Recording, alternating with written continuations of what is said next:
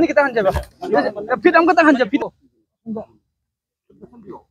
came here. We came here to have a preparatory meeting of the successful planning of Bharat Jodo Nyay Yatra, which is going to be start from Manipur on 14th of January. You are all aware that All India Congress Committee has decided Bharat Jodo Nyay Yatra from 14th onwards under the leadership of our former Congress President Rahul Gandhi ji. Bharat Jodo Yatra, Rahul ji had conducted by walking 4,500 kilometers from Kanyakumari to Kashmir. It was a historical program in the history of India.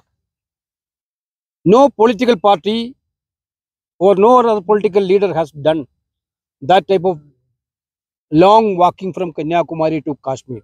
That yatra was a non-political yatra. हमारा slogan, you know that, नफरत के बाजार में मोहब्बत का दुखन खोलने के लिए, for spreading love and affection. Now this Bharat Jodo Nyay Yatra,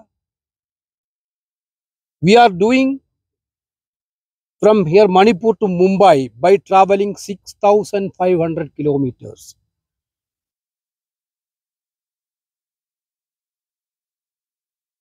We are very much, this is for Nyay, seeking Nyay for youth, Nyay for women, Nyay for farmers, Nyay for poor people. This yatra, the slogan is very clear. This is not a political yatra at all. This yatra is not connected with any election preparations also. We already told that this is a non-political yatra to make a big canvas for seeking Nyay for poor, for women, for youth, and for farmers and for other works. Why we are starting this yatra from Manipur? We thought that Manipur also need Nyay. Manipur also need justice. The wounds which happened in Manipur has to be healed. Therefore, there should be a affectionate spreading message, love spreading message from Manipur for this. That is why we are doing this yatra from Manipur.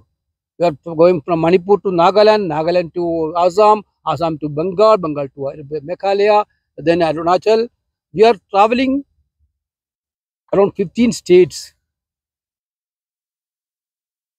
This yatra going to be one of the, after Bharat Jodo Yatra, this yatra also create history, will create history. The way in which Rahul Gandhi interacted people through Bharat Jodo Yatra, you see that. When he came to Manipur also, you see that the way in which he interacted with the common people, the people who suffered. This yatra, we are starting from Manipur to spread the message of love and affection and to need justice for Manipur. That message we are going to give.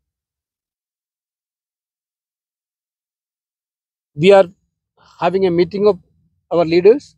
We will plan, it's going to be a big success. My PCC president and CLP leader told us now that they are waiting for an approval of this ground from the government of Manipur for the last 6-7 days. Finally, Bobiji told that they told today evening they will give a final reply on that. Again, we are telling this is not a political yatra. Don't politicize this yatra by denying these things. We are doing this yatra for future of the Manipur should be ensured. We are doing this yatra for healing the wounds of the Manipur. Whatever we can do, we have to do that. That is there is no political motive for this yatra. Therefore, I think the government should give permission for this ground tonight itself. Then only we can complete our stage preparations and everything. Because you know that it will take 4-5 days. There was, we think the thought that last time also when Rahulji came, you saw that entire thing what happened.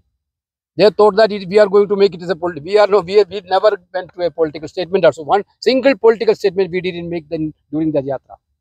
Because we only came to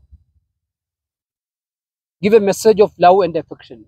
Give a message for Manipur. Manipur is one of the important state of this country. The rest of the countries are paining by seeing this Manipur.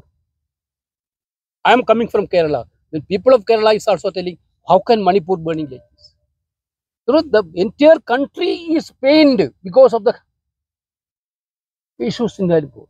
You know, we need to have a Manipur with the progress, with giving maximum job opportunity to the young people of this state. So that is why we are doing a very positive yatra. So I think government of Manipur will give sanction for this Maidan today evening itself. That's all. Sir, just one question, sir.